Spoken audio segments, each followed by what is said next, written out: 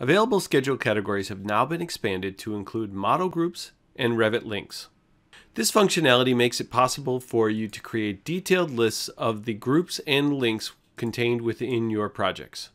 Creating a model group or Revit link schedule is just like any other schedule.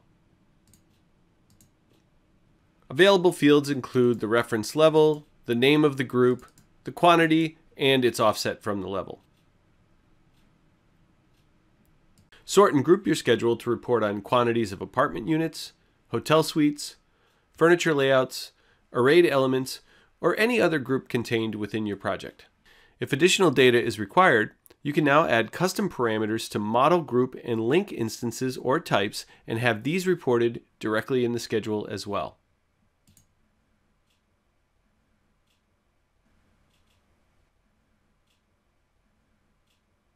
Scheduling model groups and links provides a critical documentation benefit to any project that leverages the use of groups and links to enhance design workflow and project organization.